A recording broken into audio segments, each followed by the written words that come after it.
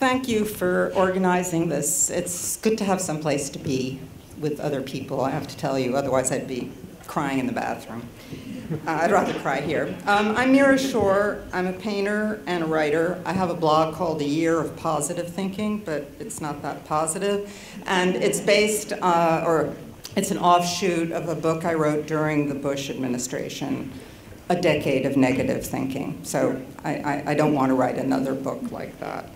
I've worked from a feminist politics since my youth, and I have a tendency to go against the grain. So I want to speak today about the importance of art and art making now, when the necessity and the pressure for activism is as intense as the anger and fear that we're experiencing. I was going to write my remarks in the format of a series of tweets. It would start, lay in bed one morning last summer and thought, if Trump is elected, my life will be shortened. Hashtag premonition. Parents, refugees from Hitler, thrived in US. Father died 2 months after Eichmann trial. Hashtag died of Eichmann. Hashtag delayed Holocaust victim. Hashtag inherited trauma. And late 1990s, walking to the Met, feeling good about my life, suddenly think, it won't happen here.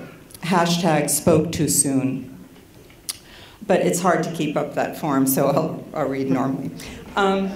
Since the election, I've noticed the pleasure, indeed the gratitude people have expressed if someone shares a beautiful work of art on social media, not necessarily an outwardly political one. We value works that use representation, figuration, and language to openly announce their political intentions. But a painting of a flower, a small abstraction, or an ancient vase can evoke as much humanity as anything more overt.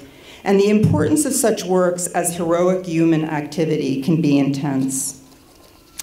In the recent Agnes Martin exhibition, I was particularly interested in one small early painting of narrow vertical black and white lines.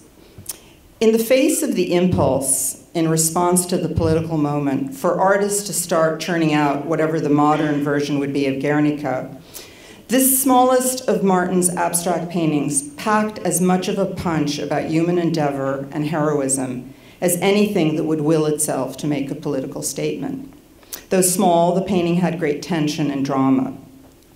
To me, it represents as much of the power of the universe as a model of the atom, and it is heroic in the way that artworks can be, if you can peer past the market.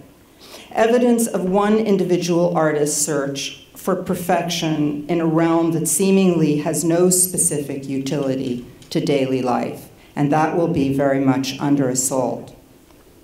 Being political is the long haul of critiquing power in every part of your life, all your life, including your own involvement with it. In the months and years to come, every force will militate against artists, including the duties of resistance. We're going to need everything to resist. People in the streets, strikes, polemics of all kinds. But we're also going to need all kinds of strategies, including possibly ones we have not yet arrived at. And we will need all kinds of art. Plays, novels, TV shows, songs, images of all kinds. And that is labor which is not always visible until it's visible. We need another Death of a Salesman or King Lear. In fact, I actually have an idea of the end of a movie.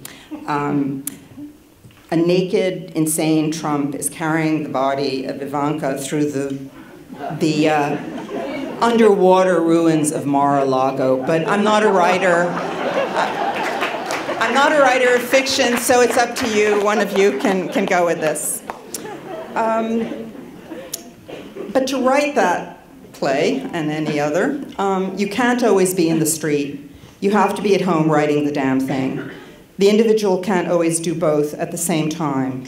Let's support each other in doing both. And I want to say that our work is cut out for us. When I happened to step out of the subway at what I was aware was the moment of the beginning of the impeachment, let's put it that way. And I passed two young women, and one of them said to the other, yeah, I'm trying this new carbon stuff to whiten my teeth. And I thought, okay, you are not thinking about where you are and what's happening. And artists is a very broad range of activity.